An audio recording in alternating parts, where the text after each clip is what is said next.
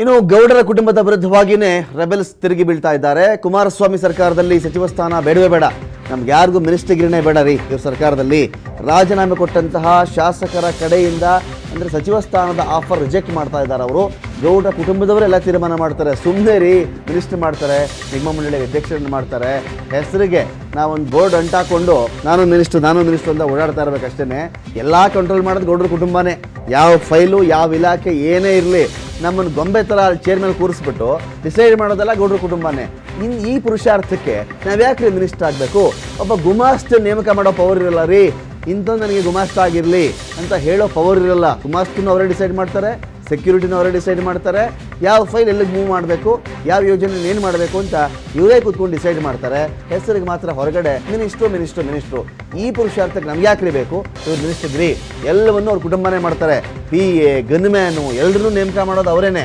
ಕನಿಷ್ಠ ಒಂದು ವರ್ಗಾವಣೆ ಒಂದೇ ಒಂದು ಟ್ರಾನ್ಸ್ಫರ್ ಮಾಡೋಕ್ಕಾಗಲ್ಲ. ನಾವು ಈ ಸುಖಕ್ಕೆ ನಾವು ಮಿನಿಸ್ಟರ್ ಆಗಬೇಕಾ? ಆ ಕಾರಣದಿಂದಾಗಿ ಸಚಿವ ಸ್ಥಾನದ ಆಫರ್ ನಮಗೆ ಬೇಡವೇ ಬೇಡ ಅಂತೇಳಿ ಅತೃಪ್ತರು ಡಿಸೈಡ್ ಮಾಡಿ ಕೊಡ್ತಿದ್ದಾರೆ. ಇದಕ್ಕೆ ತುಂಬ ಉದಾಹರಣೆಗಳಿವೆ. ಇಂಥ ವಿಚಾರಕ್ಕೆ ಸಂಬಂಧಪಟ್ಟಂತೆ ಮಾತನಾಡಲಿಕ್ಕೆ ಹೋದರೆ ಭೈರತಿ ಬಸವರಾಜ್ ಅವರನ್ನು ಸಾಬೂನು ಮತ್ತು ಮಾರ್ಜಕ ನಿಗಮಕ್ಕೆ ಅಧ್ಯಕ್ಷರನ್ನಾಗಿ ಮಾಡ್ತಾರೆ. ಅಲ್ಲೊಬ್ಬರು MD ಚೇಂಜ್ ಮಾಡಬೇಕಾಗಿತ್ತಂತೆ. MD ಚೇಂಜ್ ಮಾಡಲಿಕ್ಕೆ ಹೋಗ್ತಾರೆ ಭೈರತಿ ಬಸವರಾಜ್ ಅವರು. ಕೂಡಲ ಎಂಟ್ರಿ ಜಾರ್ಜ್ ಅವರು ಯಾವ ಕಾರಣಕ್ಕೂ ಮಾಡಕೂಡ್ದು ಅಂಥೇಳಿ.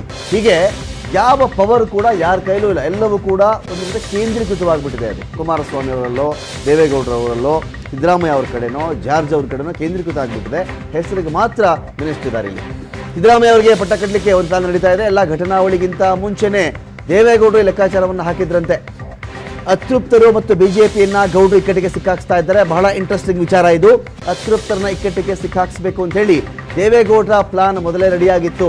ಖರ್ಗೆ ಅವರಿಗೆ CM ಪಟ್ಟ ಕಟ್ಟಲಿಕ್ಕೆ ಮೊದಲೇ ದೇವೇಗೌಡರ ರಣತಂತ್ರ ರೆಡಿಯಾಗಿತ್ತು. ಸಿದ್ದರಾಮಯ್ಯ ಅವರಿಗೆ ಪಟ್ಟ ಕಟ್ಟಲಿಕ್ಕೆ ಒಂದು ಸ್ಕೆಚ್ ನಡೆದಿತ್ತು. ಕುಮಾರಸ್ವಾಮಿ ಅವ್ರನ್ನ ಇಳಿಸ್ಬಿಡೋಣ, ಸಿದ್ದರಾಮಯ್ಯ ಅವ್ರನ್ನ ಮುಖ್ಯಮಂತ್ರಿ ಮಾಡಿಬಿಟ್ರೆ ನಾವು ರಾಜೀನಾಮೆ ವಾಪಸ್ ಪಡ್ಕೊಂಡ್ಬಿಡ್ತೀವಿ, ಈ ರೀತಿ ಪ್ಲಾನ್ ಕೂಡ ಮಾಡಿಕೊಂಡಿದ್ರು. ಅದಕ್ಕಿಂತ ಮೊದಲೇ ದೇವೇಗೌಡರ ದಾಳವನ್ನು ಉರುಳಿಸಿದ್ರು. ಬಹಳ ದಿನಗಳಾಯ್ತಿದ್ದು. ಮಲ್ಲಿಕಾರ್ಜುನ ಖರ್ಗೆ ಅವ್ರನ್ನ CM ಮಾಡಿಬಿಟ್ರೆ ಹೇಗೆ ಅಂತ ಹೇಳಿ ಆ ಕಾರಣದಿಂದ ಈ ಎಲ್ಲ ಘಟನಾವಳಿಗಳನ್ನು ಮೊದಲೇ ಕಂಡವರಂತೆ, ಮೊದಲೇ ಇದನ್ನು ಯೋಜಿಸಿದವರಂತೆ ದೇವೇಗೌಡರು ಒಂದು ಲೆಕ್ಕಾಚಾರವನ್ನು ಕೂಡ ಹಾಕೊಂಡಿದ್ದಾರೆ. ಇದೇ ಕಾರಣಕ್ಕೆ ಜೂನ್ 19ನೇ ತಾರೀಕಿನಂದು ಮುಖ್ಯಮಂತ್ರಿ ಮತ್ತು ಮಲ್ಲಿಕಾರ್ಜುನ ಖರ್ಗೆ ಅವರ ಭೇಟಿ ನಡೆದಿತ್ತು. ಪ್ರಿಯಾಂಕ್ ಖರ್ಗೆ ಅವರು ಕೂಡ ಆ ಭೇಟಿನಲ್ಲಿ ಒಂದು ಭಾಗವಾಗಿ ಇದ್ದರು. ಅಂದರೆ ಈ ರೀತಿ ಆಗಬಹುದು. ನಾಳೆ ದಿನ ಕುಮಾರಸ್ವಾಮಿಯವ್ರನ್ನ ಇಳಿಸಿ ಸಿದ್ದರಾಮಯ್ಯವ್ರನ್ನ ಮುಖ್ಯಮಂತ್ರಿ ಮಾಡಿ ಅಂತ ಹೇಳಿದ್ರೆ ಅದಕ್ಕೆ ಮುಂಚಿತವಾಗಿಯೇ ಖರ್ಗೆ ಅವರನ್ನ ಒಂದು ಭೇಟಿ ಮಾಡಿ ಅವ್ರನ್ನೇ CM ಮಾಡಲಿಕ್ಕೆ ಒಂದು ಪ್ರಯತ್ನವನ್ನು ಮಾಡಿದ್ರೆ ಹೇಗೆ ಅಂತೇಳಿ ದೇವೇಗೌಡರು ಕೂಡ ಪ್ಲಾನ್ ಮಾಡ್ಕೊಂಡಿದ್ದಾರೆ.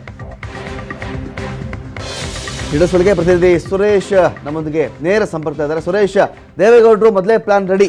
ಇವರೆಲ್ಲ ಇನ್ನು ಪಗಡೆನ ಕೈಯಲ್ಲಿ ಹಿಡ್ಕೊಳ್ಳೋದಕ್ಕಿಂತ ಮುಂಚಿತವಾಗಿಯೇ ದೇವೇಗೌಡರು ಒಂದು ದಾಳವನ್ನೇ ಉರುಳಿಸಿ ಆಗಿತ್ತು. ದಾಳ ಯಾವುದು ಅಂದರೆ, ಒಂದು ವೇಳೆ ಕುಮಾರಸ್ವಾಮಿ ಅವ್ರನ್ನ ಚೇಂಜ್ ಮಾಡೋ ಪರಿಸ್ಥಿತಿ ಬಂದರೆ ಯಾವ ಕಾರಣಕ್ಕೂ ತನ್ನ ಪರಮ ಎದುರಾಳಿ ಸಿದ್ದರಾಮಯ್ಯ ಯಾವ ಕಾರಣಕ್ಕೂ ಮುಖ್ಯಮಂತ್ರಿ ಆಗಕೂಡದು, ದಲಿತರನ್ನು ಮುಖ್ಯಮಂತ್ರಿ ಮಾಡಿ ದೇವೇಗೌಡರು ದೊಡ್ಡವರಾದರು ಅಂತ ಕರೆಸ್ಕೊಂಡಂತೆಯೂ ಆಗಬೇಕು, ಸಿದ್ದರಾಮಯ್ಯ ಮುಖ್ಯಮಂತ್ರಿ ಆಗದಂತೆಯೂ ತಡಿಬೇಕು ಅನ್ನೋ ಕಾರಣಕ್ಕೆ ಖರ್ಗೆ ಅವ್ರನ್ನ ಆ ಒಂದು ಕಾಯಿನ್ ಮಾಡಿದ್ರು. ಅವ್ರನ್ನೇ CM ಮಾಡಿದ್ರೆ ಹೇಗೆ ಅಂಥೇಳಿ ಮಗನನ್ನು ಕಳಿಸ್ಕೊಟ್ರು, ಭೇಟಿ ಮಾಡ್ಬಿಟ್ಟು ಬಾರಪ್ಪ ಖರ್ಗೆ ಅವ್ರನ್ನ ಅಂಥೇಳಿ.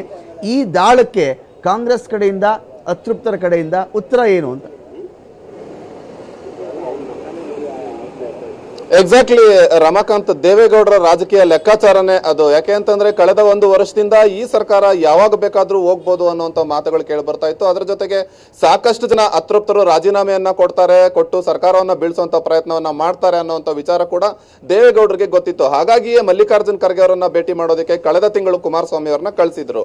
ಒಂದು ವೇಳೆ ಅಂತ ಒಂದು ಸಂದರ್ಭ ಬಂದಿದ್ದೆ ಆದಲ್ಲಿ ಮಲ್ಲಿಕಾರ್ಜುನ್ ಖರ್ಗೆ ಅವರಿಗೆ CM ಆಫರ್ ಅನ್ನ ನೀಡುವಂತದ್ದು. ಆ ಆಫರ್ ನೀಡೋದರ ಮೂಲಕ JDS ದಲಿತರ ಪರವಾಗಿದೆ ಅನ್ನುವಂಥದ್ದು, ಒಬ್ಬ ದಲಿತ ಮುಖ್ಯಮಂತ್ರಿಯನ್ನ ಕರ್ನಾಟಕಕ್ಕೆ ಕೊಟ್ಟಂತ ಕೀರ್ತಿ JDSಗೆ ಬರುತ್ತೆ ಅನ್ನುವಂಥದ್ದು ಒಂದು ಗೌಡರ ಲೆಕ್ಕಾಚಾರ ಆಗಿತ್ತು. ಹಾಗಾಗಿ ಸುಮಾರು ಒಂದು ತಾಸಿಗೂ ಹೆಚ್ಚು ಕಾಲ ಕಳೆದ ತಿಂಗಳು ಜೂನ್ 19ನೇ ತಾರೀಕು ಕುಮಾರಸ್ವಾಮಿ ಅವರು ಖರ್ಗೆ ಅವರನ್ನ ಮನೆಯಲ್ಲಿ ಭೇಟಿ ಮಾಡ್ತಾರೆ. ಅಂತ ಸಂದರ್ಭದಲ್ಲಿ ಈ ಒಂದು ಮಾತುಕತೆಗಳು ಆಗಿತ್ತಾ ಅನ್ನುವಂತ ಅನುಮಾನಗಳು ಸಹ ಮೂಡ್ತಾ ಇರುವಂತದ್ದು. ಹಾಗಾಗಿ ಈಗ ಮತ್ತೆ ದಲಿತ ಮುಖ್ಯಮಂತ್ರಿ ಅನ್ನುವಂತ ಅದೇ ಒಂದು ಇಶ್ಯೂ ಮತ್ತೆ ಮುನ್ನೆಲೆಗೆ ಬಂದಿರುವಂತದ್ದು.